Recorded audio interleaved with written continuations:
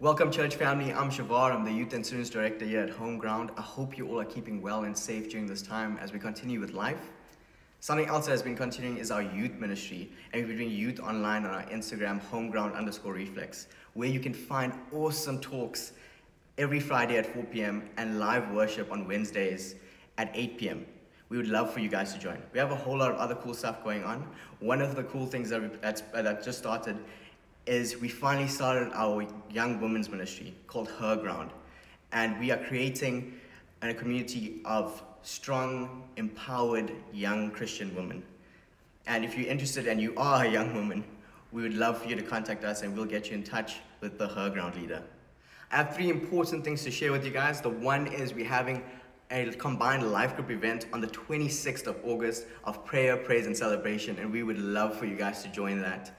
The second one is we're having our annual 133 meeting on the 2nd of September, and it's a super important meeting, and we would love all the members to please be there, and even the rest of the church to be there. It's our first time doing it on Zoom, and we really want to smash this, and we really want it to be a success, so please join us for that. The third one is we have Alpha on the 16th of September. It's a super awesome opportunity to introduce people to Jesus. If you want to facilitate, or when you start thinking of people to invite, please pray into that, because we would want to have as many people as possible at Alpha, and it'll all be online. Thanks, guys.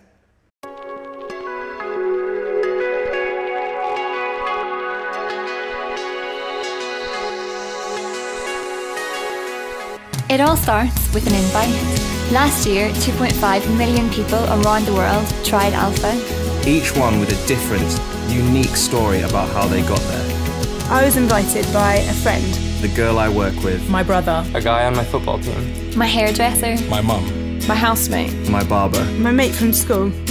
Personal journeys just like mine begin because people all around the globe invite their friends and family to try Alpha. It all starts with an invite.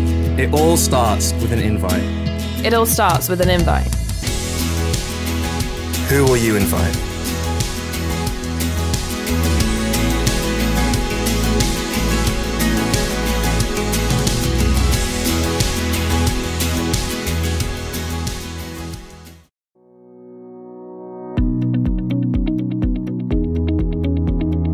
So talk like this, it actually helps. If you go like this and you talk like that might be useful. The reason that we're doing this is because we want to celebrate the 3 of you.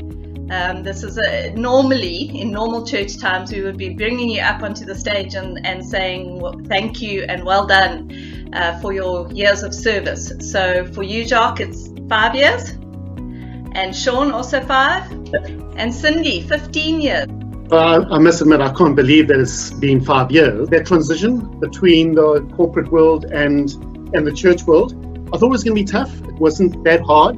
I think it was because I had the opportunity of being part of this church since about 2000, so I was very much already part of the family. But if I've got to highlight something, I've got to talk about what we call it, and amongst the staff, we call our ministry moments. And that's a time on a Monday when we get together, ministry moments that each of our staff get to share a little bit about what's going on in their ministries and where God is working. And I must admit, every week I sit back and I just listen to what's going on there, and my heart absolutely just swells with joy, you know. Yeah, you're the sensible one, I think, amongst the staff. We often get a little bit carried away with ideas and thoughts and how we can do things, and you bring a little bit of grounding to a lot of us. Jacques? Yeah, it's just been an amazing journey. I was speaking to someone the other day about some of my passions and some of my leadership, spiritual gifts. And the 2 things that I'm most passionate about is reaching those who are far from Christ and leadership development. And so obviously in my ministry, I've been involved in youth for 4 out of the 5 years that I've been here. And just reaching out to those who are far from Christ in terms of youth has just been amazing. The word passion is what came to mind, of wanting to see the church being transformed, of seeing people actively involved in church, not just sitting back and being fed, but serving and getting out there and telling people and actively participating in worship. I think your heart, that's what you want to see, is people finding their gifts, using their gifts and learning how to go further with that? Just for me, the highlight is the privilege of serving God and seeing people's lives change. There have been so many funny things that have happened in ministry. You know, those times where you throw your name away by making someone feel welcome, and you say, you know, I've never met you, and actually they say you have, and you want to die. In terms of my husband walking up behind you, Moira, and snuggling up to you and thinking you're me. Yeah. Some fun. So that's what you can say when people say, no, we have met. You can say, no, that was Moira, not me. So yeah, you can get out of that one. Yeah. But your passion, just seeing people's lives, individual lives transformed, you know, wanting people to grow closer to God, wanting people to daily spend time with God and pray, you know, that is just something that you want everybody to have access to and to know about. I'm going to pray for you. Father God, we just thank you for the gift that the four of us have of serving you at Homeground Church. We don't ever forget that it's a privilege and an honor to do that. So thank you, God. But I want to thank you specifically for these three people who are celebrating an anniversary year of being with us. And so we thank you for Jacques for the last 5 years that he has served so faithfully. Thank you, Lord, for the gifts that you have given him, that he knows you've given him, and he's using in the right way. And we love that, Lord. Lord, we thank you for Sean, for bringing him into the church environment, and just allowing him to understand that we have to do things in the right way, but we are a church, and at the end of the day, when we do things, we strive to do it in the way that the Bible teaches us. So thank you, Lord, for Sean. And for Cindy, Lord, we thank you for her heart, for the lost. Thank you for her heart for hurting people, Lord. Thank you that she's able to reach them at the place that they are at, and through what she does at Homeground, Lord, and as Richard's wife, the countless lives that she has touched along the way because of you and because of how you have equipped her to do what you've called her to do. Thank you, Father God, for each of them in your precious name. Amen.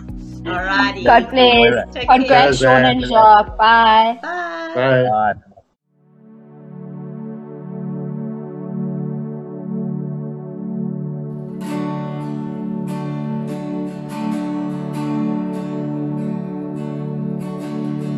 Father, we just thank you for your love for us that would send your only Son. Thank you that you, Jesus, are our living hope. And we can sing and celebrate of the goodness of our God. Because you loved us so much that you would give your only Son, that we could live in this hope, that we could live this life. So we honor and we just adore you, Jesus.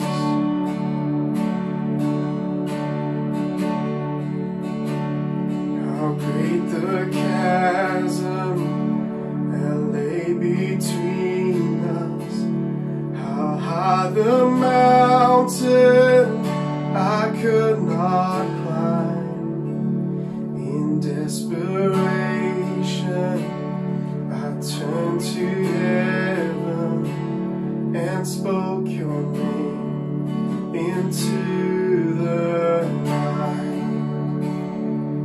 Through the darkness, your loving kindness tore through the shadow of my soul. The work is finished, the end is written. Jesus Christ, my living hope.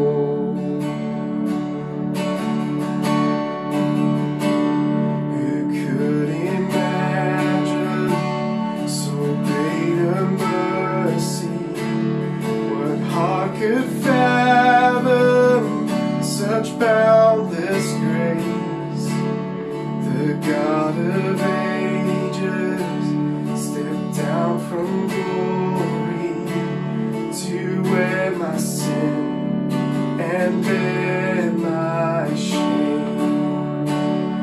The cross has spoken, I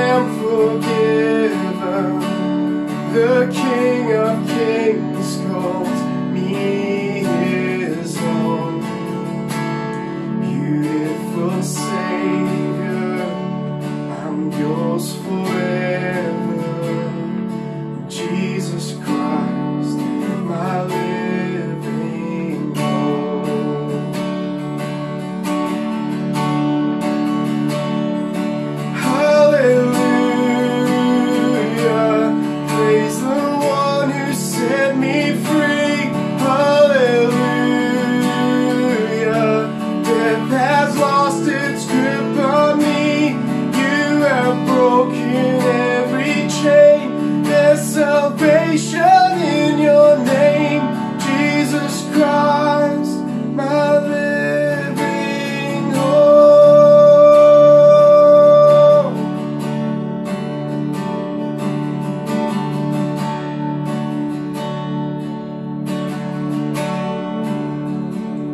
Then came the morning that sealed the promise. Your buried body began to breathe out of the silence. The roaring lion declared the grave has no claim on me. Jesus, yours is the victory.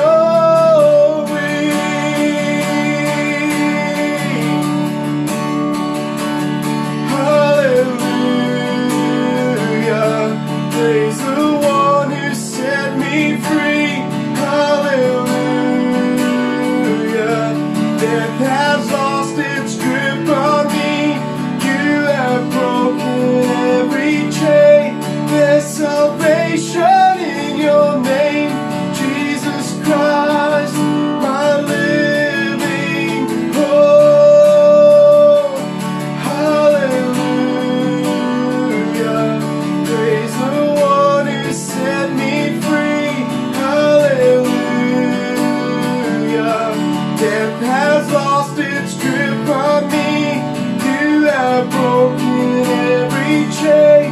There's salvation in your name, Jesus Christ, my living hope. Jesus Christ, our living hope. Oh, Jesus Christ, our living hope.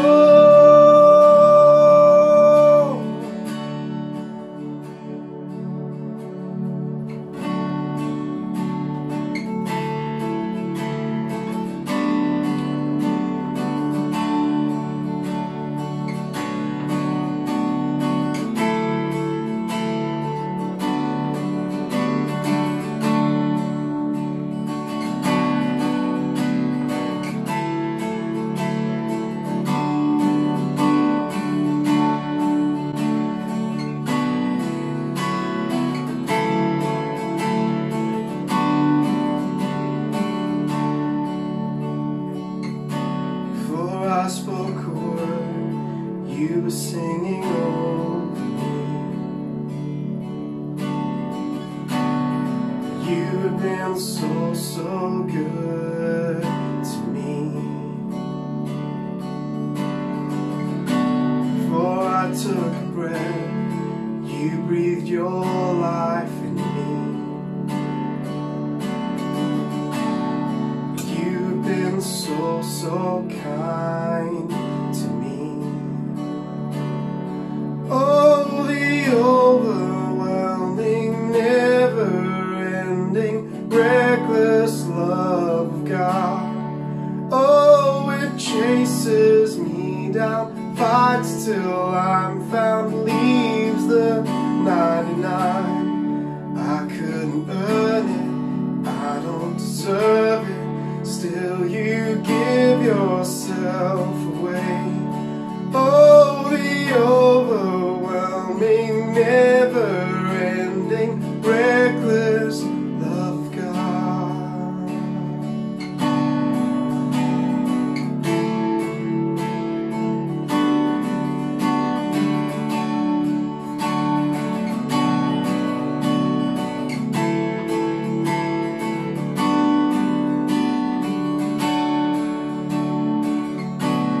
And I was your foe, still your love fought for me.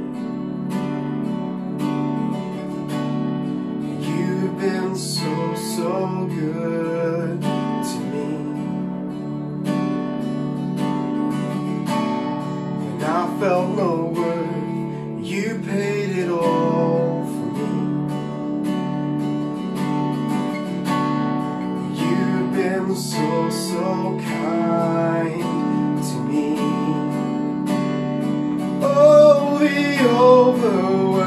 overwhelming, never-ending, reckless love of God.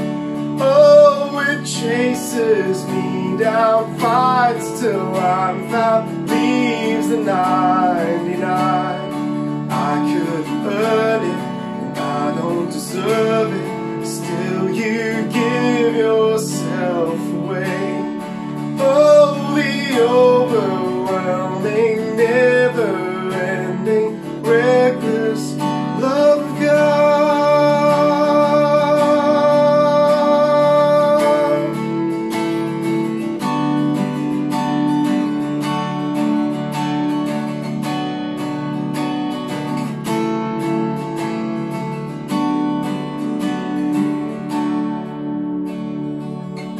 There's no shadow you won't light up, mountain you won't climb up, coming after me. There's no wall you won't kick down, lie you won't tear down, coming after me. There's no shadow you won't light up, mountain you won't climb up, coming after me. There's no wall you won't kick down, lie you won't tear down, coming after me. There's no shadow you won't light up, mountain you won't climb up, coming after me. There's no wall you won't kick down, lie you won't tear down, coming after me. Oh, the overwhelming, never-ending, reckless love of God. Oh, it chases me down, fights till I'm found, leaves the 99. I couldn't earn it, and I don't deserve it, still you give yourself away. Oh, the overwhelming, never-ending, reckless love of God. Oh, the overwhelming, never-ending, reckless love of God. Oh, it chases me down, fights till I'm found, leaves the 99. I couldn't earn it, I don't deserve it, still you give yourself away. Oh, the overwhelming, never-ending, reckless love of God.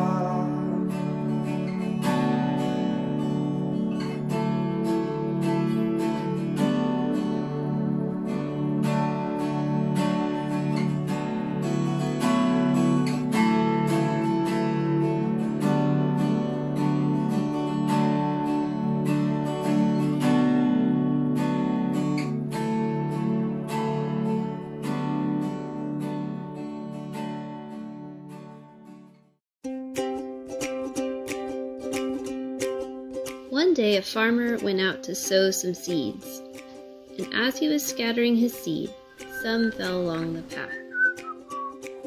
Very quickly, some hungry birds swooped down and ate it all up. Some of the seeds fell on rocky ground. They quickly started growing. But because they had no proper roots, as soon as the sun beat down, they withered and died. Some of the seed landed among the thorns. They started growing quite nicely, but the thorn bush choked the plant, and so it died. Oh, shame. But some of the seeds fell on good soil. Good soil. Good soil.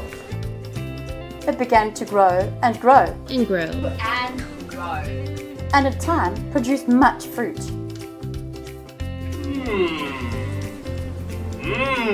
So, the moral of the story. Moral of the story. The moral of the story is that the seed will produce fruit if it is planted in the right soil. So I was a youth pastor in the east of Johannesburg, and we started off our youth group with 12 guys in the church, and these oaks knew absolutely nothing about Jesus. They knew nothing about the Bible, nothing about worship, nothing about anything. So when I arrived there, I saw this group of 12 guys that met on a Wednesday night, and I said, guys, so what have you been doing all this time without having me here? What have you been doing during your youth group sessions? And they told me a whole bunch of interesting things. They had conversations about strange things, but they never ever spoke about the Bible. And I said to them, do you guys do worship? And they said, what's worship? It was a very interesting start of my ministry in the East Rand. But very quickly, it really felt like God was doing something incredible at our youth group. We rapidly grew from 12 to hundreds, literally hundreds of young people showing up at our youth. And God was really doing incredible things. People were getting saved, they were coming to Jesus, and their lives were being absolutely transformed. And for me as a pastor, it was incredible to experience. But there was this one guy that felt like he was the devil himself. You all know that guy. I'm just going to call him Johnny. This oak just frustrated me and my team every single week. Every single week. I would have my friend also volunteered at our youth. His name was Ray. He came to me every single week saying, Jacques, you won't believe what Johnny just did. Every week, Jacques, you won't believe what Johnny. Jacques, you won't believe what Johnny just did. And one night I was preaching. It was an awesome night. And I kept hearing the most irritating noises coming from the audience. And I tried to scan my eyes across the room to see where this noise was coming from. But because there were so many teens, I couldn't pick up where it was coming from. Eventually, I see my friend Ray walk over to a group of people. And he found this guy. It was Johnny, irritating everyone. Literally 350 people being distracted by this one guy. So Ray takes him out. I finish my message. I transition into worship. So everybody stands up and we're going to start singing God with our worshiping God with our singing. And I go find Ray, and Ray starts telling me what this guy's done. And I can't even remember all the things he did. I was just annoyed. So I lost it. I didn't show Johnny that I lost it, but I was thinking I was going to ask this oak to never, ever come back to our youth again. I've never felt to this day, never felt that strongly about asking someone to not come back. Anyway, I say to him, dude, why do you keep doing this? Why do you keep being annoying at youth? Why do you keep breaking the rules? Why did you feel it was necessary to talk constantly during my sermon? Why every single week are you tearing a 20 Rand note in two when you throw it in the offering basket? Why do you do that? He says, no, I don't know. Then he says to me, I wanted to share my money with my friend. I'm like, right, stop tearing money. It's just annoying. I go to him again and I say, dude, why is there clumps of toilet paper in the boys' bathroom against my mirror? Why did you do that? He says, no, it wasn't me. I look at his friend. I was like, dude, who did this? You told me it was Johnny. And Johnny said, no, actually, it was me. Why did you do it? I say. He says, no, I don't know. And I just said, dude, I asked Ray to go take a seat, go worship. I asked his friend to leave. And I spoke to this guy and I said, listen, I've had enough of you. I said, do you like me coming to you every single week and shouting at you? Do you like it when Ray comes to you every single week and shouts at you? He says, no, I hate it. I said, so dude, why don't you just listen? I said, as much as you hate when we do it, we hate having to come to you every single week. And I just said to him, bro, why don't you, if you come back next week, I want you to come back. I was lying. I didn't want him to come back. But I said, if you are coming back next week, why don't you try? It's an hour and a half, dude. An hour and a half, you come here. Why don't you just try and do what we tell you to do? The stuff we tell you to do, by the way, is straight from the Bible. The reason we don't want you to throw toilet paper against the mirror is because we want you to love your neighbor as you love yourself. Now, this doesn't belong to you. And when you do this, it frustrates the people who have invested money into this church. You're wasting our money. And he said, okay, I'll think about it. We're starting a brand new series today called The Moral of the Story. And Jesus shared many parables. And over the next few weeks, we're going to look at some of these parables. And one of them, Jesus said that if you don't understand this parable, there's no way you're going to understand any of them. So essentially what he was saying is if you're going to understand the parables, try maybe start with this one, try understand it so that when you hear the rest of them, you can make sense of these parables. So it's called the parable of the sower. It's in Matthew 13. Actually, it's in all three of the synoptic gospels. But I'm going to read from Matthew 13. It says this, Matthew 13, verse 1. That same day, Jesus went out of the house and sat by the lake. Such a large crowd gathered around him that he got into a boat and sat in it, while all the people stood on the shore. Then he told them many things in parables, saying, a farmer went out to sow his seed. And as he was scattering the seed, some fell along the path, and the birds came and ate it up. Some fell on rocky places where it did not have much soil. It sprung up quickly because the soil was shallow. But when the sun came up, the plants were scorched, and they withered because they had no root. Other seed fell among the thorns, which grew up and choked the plants. Still other seed fell on good soil, where it produced a crop, 100, 60, or 30 times what was sown.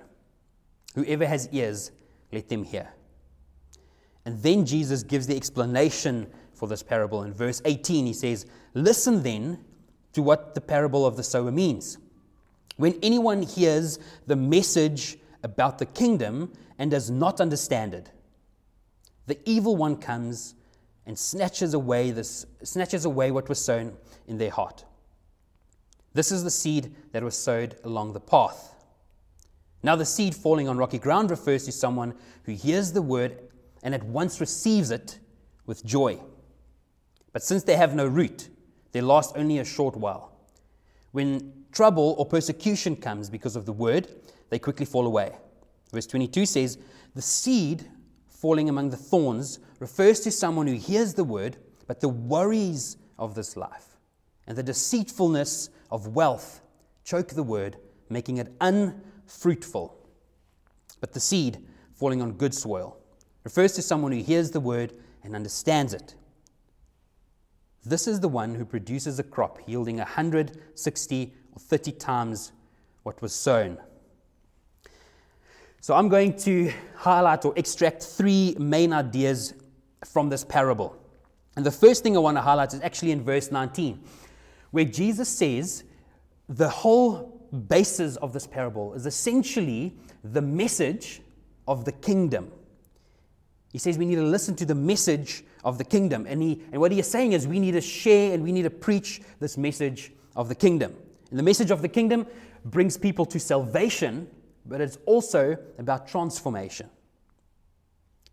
Jesus often spoke about the kingdom all the time. He would often say things like, the kingdom of God is like, or the kingdom of heaven is like. And then he would go on describing what the kingdom of heaven is like. The New Testament, the word kingdom is found 162 times.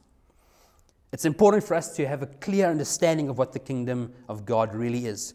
I've discovered with myself that because I don't have any context about the kingdom, I wasn't born in a kingdom, I was born in a democracy, and because of my understanding of what leadership or governance should look like, I don't really take some time to truly dig into what the word kingdom or the kingdom of God really means. Or I would just brush over it, or I'd potentially just think it means heaven. But Jesus wants us to establish the kingdom of God here on earth. So it's essential for us to have a clear picture of what this kingdom of God looks like. Now, firstly, the kingdom, any kingdom, is firstly about a king. So when Jesus is speaking about the kingdom of God, he's saying we've got to know the king. We've got to introduce people to the king. And when he says we've got to preach the message of the kingdom, he's saying we need to preach the message about the king, who he's referring to himself. Now, this king is not a normal king. This king is the king above all kings. He is the Lord of all lords. He's a just and good king who loves his citizens, so much that he's willing to die for them. Speaking about himself, Jesus is willing to die for every single one of us. So this king loves the kingdom and he loves the citizens who live in that kingdom. His desire is that his kingdom would fill the earth. As this kingdom expands, he wants more citizens to become part of this kingdom. And he wants the people who live in the kingdom to live an abundant life. The life that they would experience by surrendering completely to the lordship of the king and living according to his rule and reign. Now, any kingdom has a constitution. It has laws. It has a code of ethics. It has an economy. It has an army. It has an education system. So does the kingdom of God. The kingdom is infected by the king's thinking. That list I just gave you. The constitution is infected by the king's thinking. The economy is infected by the king's thinking. So Jesus is saying, I need you to have an understanding of the inner workings of the kingdom. And the citizens should reflect the nature and the character and the culture of the king. Now, Dr. Miles Monroe gives a definition of kingdom. And I'm going to read it. I'm going to read it slowly because he says so many great things in this definition. He says this. He says a kingdom is the governing influence of a king over his territory, impacting it with his will, his purpose, and his intent, producing a citizenry of people who express his culture and reflect his nature. Isn't that a beautiful definition of a kingdom? So Jesus is saying this parable is about preaching the message of the kingdom. And once people receive this message, they receive salvation, they become one of the citizens of this kingdom. But then we get to experience all the benefits and all the blessings of this kingdom. And we are citizens within this kingdom, and we should live accordingly. We should be bearing the nature and the character of the king. Number 2, spoke about the kingdom. First thing I wanted to highlight. Number 2, I want to speak about the seed for a little bit. So the seed Jesus is speaking about is the word of God. And what he is saying is, this seed will produce fruit. It has to produce fruit. In 1904, there was a man named Evan Roberts. He was a coal miner, and he was also a Sunday school teacher at his church. This guy decided he wanted to go into full-time ministry, so he joined a Bible college. And while he was there, he just became obsessed with the church and how ineffective and how powerless he thought the church was at that stage. He was just frustrated that the church wasn't able to bring transformation in his community. So Evan Roberts lived in Wales. And what happened in 1904 was the Great Welsh Revival broke out. Because of Evan Roberts, this oak spent a lot of time praying, and he was sort of the revivalist of the time. And what happened when this revival broke out was that churches all over Wales started filling up. It had a significant social impact. They say that drunkenness was cut in half, which is awesome. And all the laws that are broken because of drunkenness was cut in half. Crime was cut in half. They say there were several bankruptcies, unfortunately, during this revival. They said that many of the taverns had to close their doors because they just couldn't sell the alcohol. Men were spending time with their family, and their wives, they weren't going out as much. Judges were presented with white gloves. There were just no cases to try. They say that mines production slowed down. The mines production slowed down. Didn't stop. It just slowed down because so many miners became Christian and became citizens of the kingdom and changed the way they spoke. They stopped swearing so much. And they say that the horses no longer understood their commands. So production slowed down. This revival took place when people started sharing the message of the kingdom. And this message of the kingdom produced fruit, so much fruit that 100,000 people came to Jesus in just 5 months when this revival broke out. 100,000 people in just 5 months. The kingdom seeds that were being sown were producing fruit. God wants his kingdom to be established, and he wants the word, that's the seed, to bear and produce fruit.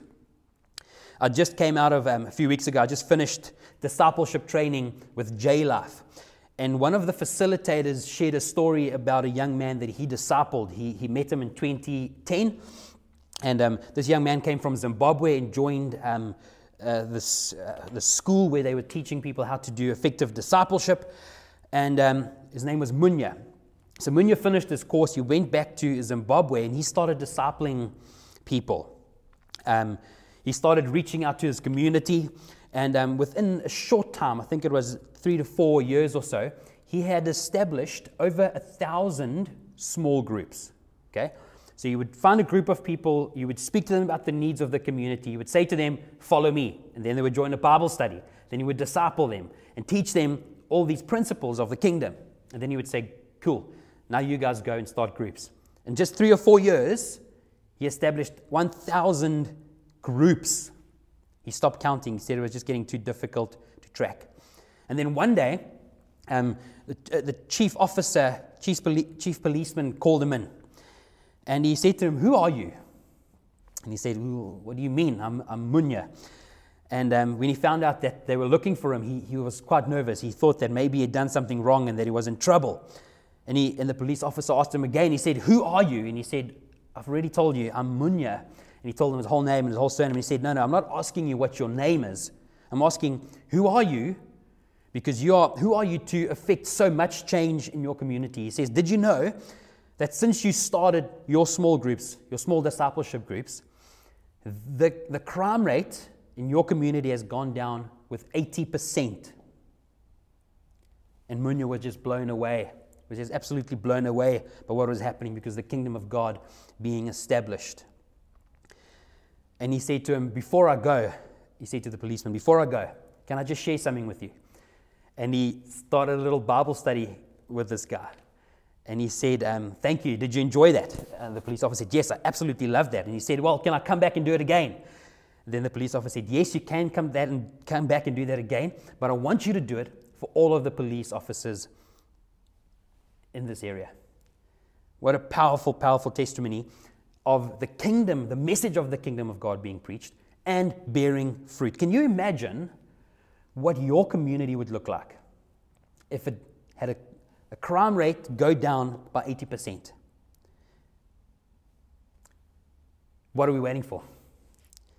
Why are we not preaching the message of the kingdom? Why are we not telling people about the King of Kings and the Lord of Lords, about Jesus the Christ who died for them on the cross? Why are we not sharing that message with them, and why are we not discipling them? If God's desire is for His kingdom to bring transformation, and we're seeing it happening all over the world, we need to take up the mantle, and we need to say, this is my responsibility, and I'm going to do this. I'm going to preach and sow the seed of the message of the kingdom. Listen to what Romans 8 verse 19 says. It says, the whole creation waits breathless in anticipation for the revelation of God's sons and daughters. The whole world, all of creation is waiting for us to step up to the plate and be kingdom citizens, to transform the world. We live in South Africa. In a heartbeat, all of us can list a bunch of things that we are unsatisfied with, that we're not happy with.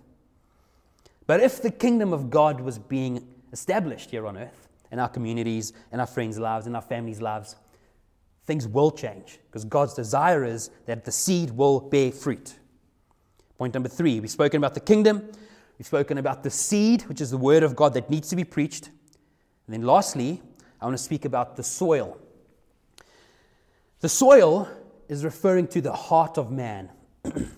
So Jesus lists 4 types of soil. And what God is wanting us to see, or what Jesus is wanting us to see through this parable, is that He wants the word of God to bear fruit. But if it is not bearing fruit, there's a problem. Listen to what God says in Isaiah 55 verse 11.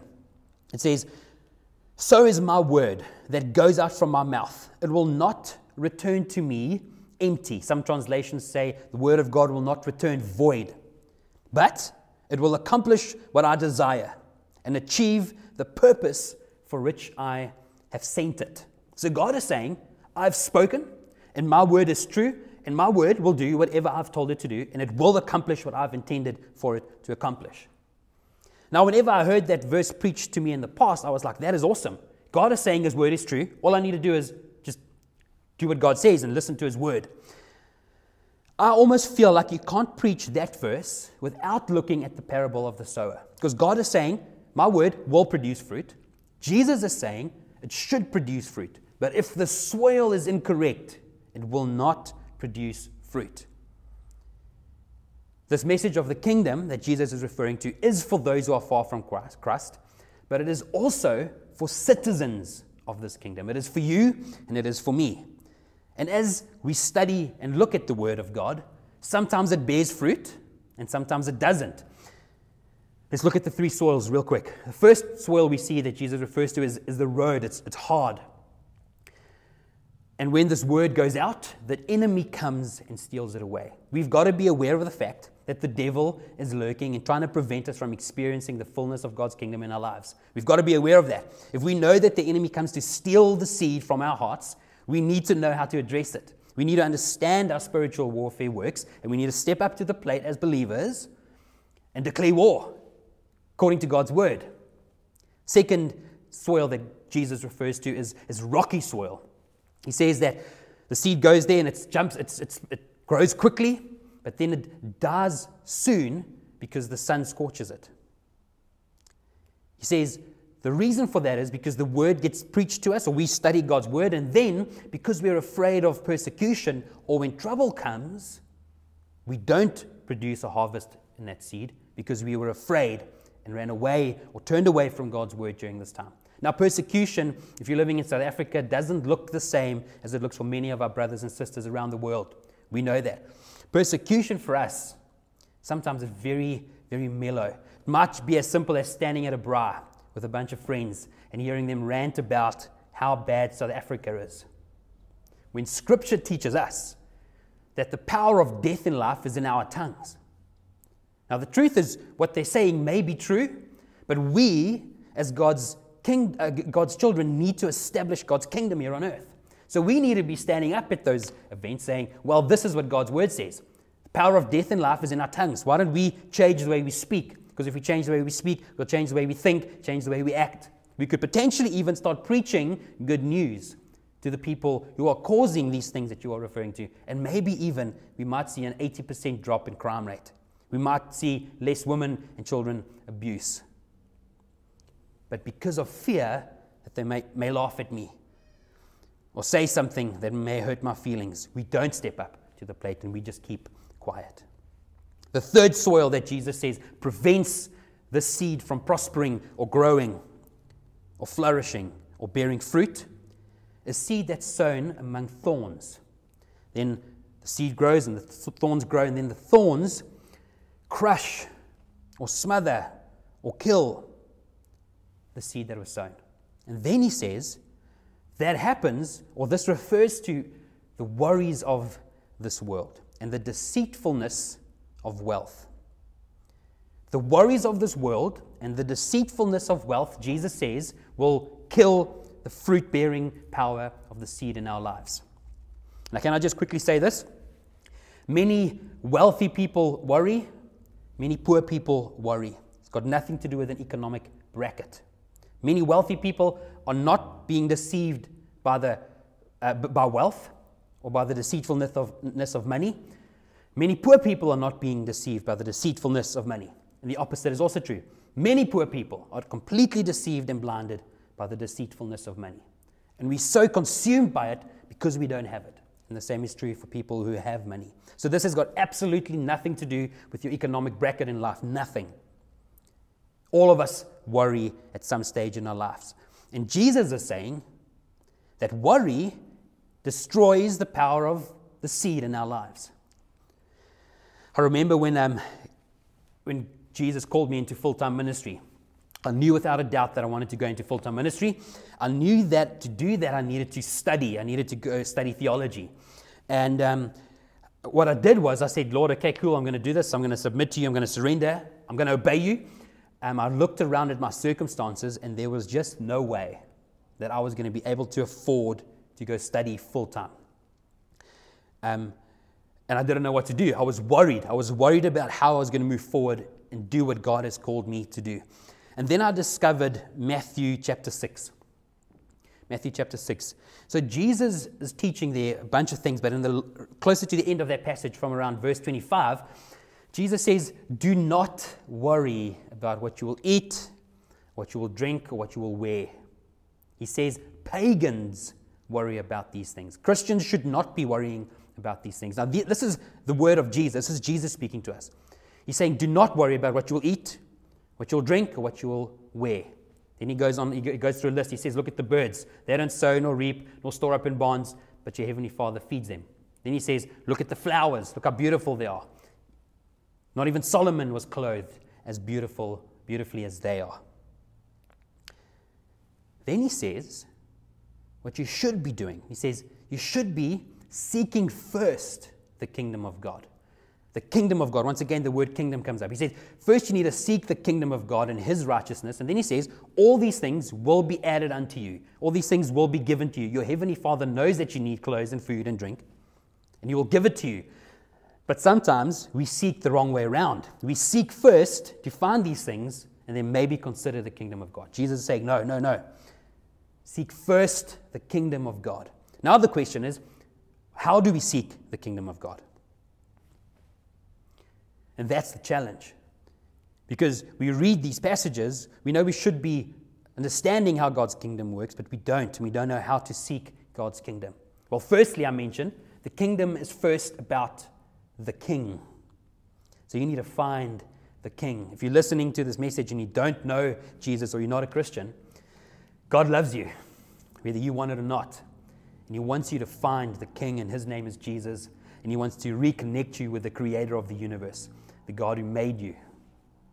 Then what he wants us to do is understand. This is how you seek. First you find the king, and then you become a citizen of this kingdom. And then you try to understand how God's kingdom works. It doesn't work the same as this worldly kingdom we live in. It doesn't work the same. What do we do then? Remember that list I mentioned earlier on? I said a kingdom has a constitution, it has a law, it has a code of ethics, it has an economy, it has an army, it has an education system. Do you know what God's kingdom looks like in terms of God's constitution? Do you know what God's code of ethics looks like? Do you know how to do kingdom economy? Do you know how God's army works? Do you know what God's education system looks like? So Jesus is saying, seek first the kingdom of God. So seek the king and understand the principles of the kingdom of God. Maybe you understand how all of those things work. I would encourage you to start teaching people. Start discipling people so that they too will bear fruit in their lives. Maybe that whole list, you don't know how any of those work in the kingdom of God. And what Jesus is saying is, study and find out how God's kingdom works. You can't cram farming. You know what I mean by cramming? If you've studied for any exam, maybe in trick final exams, you study the night before, you cram, you force all the information in. Maybe you pass the test. The day after that, you can't remember a thing.